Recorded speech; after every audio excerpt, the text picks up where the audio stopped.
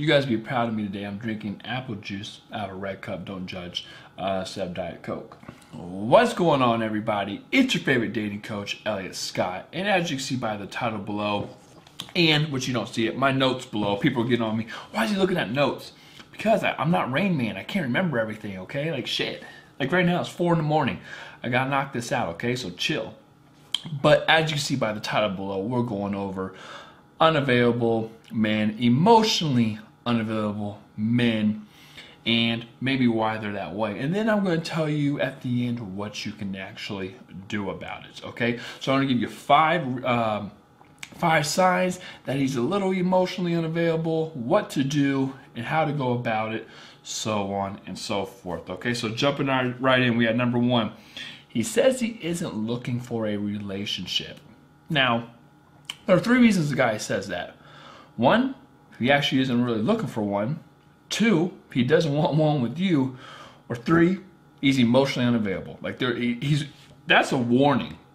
When a guy burns that bridge and says, "Hey, I'm not really looking for one," don't try to be his holy savior and say, "Oh no, you precious child, yes you are, you just don't know it yet.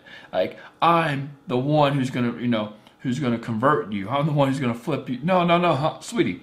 He's warning you. He is telling you, I don't want that. Take that warning, get up, and run. Well, not really that, but just don't try to convert him. Hey, don't boom, oh lordy. Don't try to convert him, okay? Don't change him. Don't think you're someone so special that you can flip him and make him realize that no, relationships are great, that he's just, clouded, he just has a clouded mind, fogged mind. No. Take that warning, okay? Seriously. Number 2, he just got out of a relationship. In my opinion, it takes guys a lot longer to heal correctly from a relationship. Now, guys show a better mask, like they can show a better front that they're over it.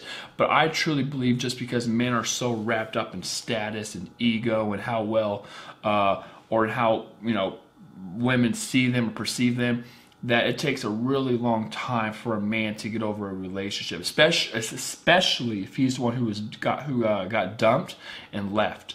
If that's the case, then it's going to be very hard for him to get over it. It's going to take months and months and months. I'll say 6 to 8 months for him to, and this is a decently healthy guy, right? Not a low ego guy, to get over a relationship. So if the guy's not saying, I'm not looking for a relationship, if he's not giving you that excuse, then look at his actions. Did he just get out of a relationship? Did he rush into the one you're in? Things like that. You have to be very, very aware of a guy. And again, just because if he just got out of one 3 or 4 months ago and he seems happy, giddy-go-lucky, but he just got out of one, be wary, ladies. I'm telling you, don't go in there balls deep thinking that everything's good and happy-go-lucky.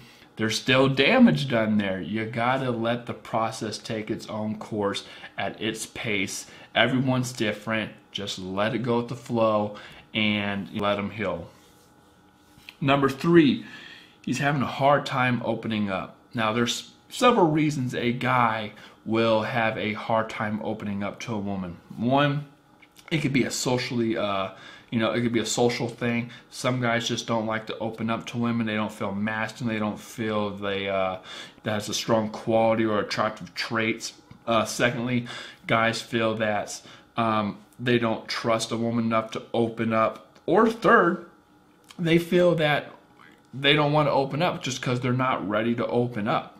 Because he felt last time he opened up to a girl, she crushed his heart, smashed it, and said, "Hey, fuck you, buddy. I don't give a shit about your heart. I'm off screwing Johnny this whole time, and you didn't even know it. Makes you a sucker," right? It's probably what he's thinking. If he got screwed over by his girlfriend Johnny, then that really sucks. So there's reasons he's not opening up. Do not rush it. I always tell women, make him invest, build rapport, build trust. Well, rapport builds trust, and then over time he will open up to you.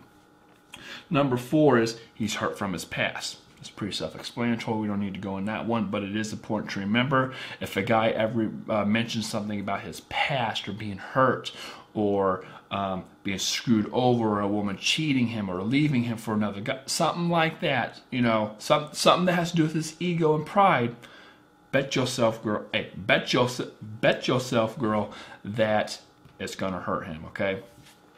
And number 5, he pulls away often. There's probably a lot of reasons why a guy pulls away, but if things are going okay and he seems emotionally unavailable and he's pulling away, he's probably doing it because he's emotionally unavailable, okay? Again, don't rush it, don't press. If this is the actual reason, you can sit and talk to him about it. I think he'll be honest with you, but don't pressure him, don't rush him, don't say, you can talk to me, you can. Hey, that's what Sally said until Sally starts screwing Johnny, right? Like, just like we tell you a lot of bullshit, girls say that stuff to guys too, and then see what happens, right? She's pregnant, it's not his kid, and they're on Maury or something. It sucks, okay? Or Steve, what's the other guy? Steve Wilkos? Like, yeah, that's not fun, okay? So, what do you actually do about this? Well, here's what I would do. The first thing I would do is probably buy a Tempur-Pedic, right? A memory foam mattress. And then I'd wait till he falls asleep, and I'll wait till he falls asleep, and then I don't know why he sleep like that. He's probably a vampire or something. People say I look like a vampire in my videos because I'm so white and I wear black, but if I sleeps like this, you know, you open your eye and you're like, dude, this guy's asleep. You roll over, you grab his phone, and you type in his password, which is probably like 3641 or something like that, right? So 3641, you look in it, and you look for any girl's name in the texting, right? You look for any girl's name whose last name starts with an I. So if she spells her name Brittany with an I, check that shit out. If she spells her name Candy with an I, well, if her name's Candy, then you really gotta check that out with an I. You know, if her name is, if it ends with an I, right? Check that shit out. Read those texts and see who hurt him, okay? Because girls that end their names with I's hurt men. That's just a fact.